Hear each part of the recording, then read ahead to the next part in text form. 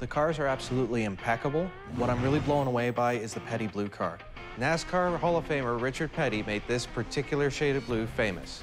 Well, Larry, as a note on that, that car's never been painted. I can't believe that this car has never been painted. It has never been touched in any real way. The number was around 50 of these that they built. This is a six-pack white interior car, so it's very rare, and it's unpainted. This is original paint. That's original paint. Good God. Yeah.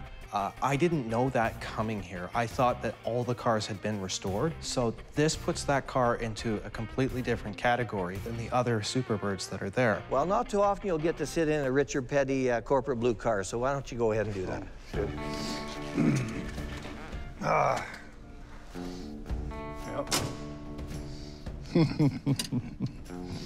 I grew up as a young man working on Chrysler products, but in the community I lived in, the owner of the dealership didn't order any Superbirds because he knew there'd be no market for them.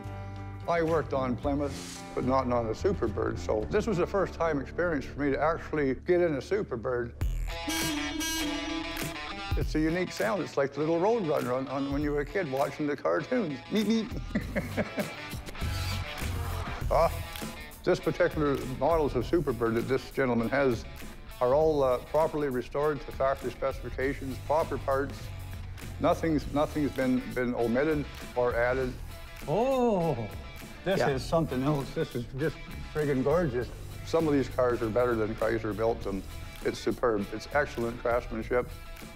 Every car is unique. It has its own... That's right. All the cars here have a different combination of engines or interiors. They're keeping them in a facility that's climate controlled.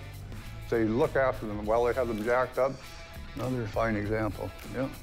There's a maintenance man hired full-time just to start them up once a month and make sure that everything's kept lubricated and working good. Boy, oh boy, oh boy. It's state-of-the-art. How many people get the opportunity to see all those lined up at one time in their life? Yeah. This is unbelievable. We believe, as we know right now, it's the only collection in the world of all 7 colors.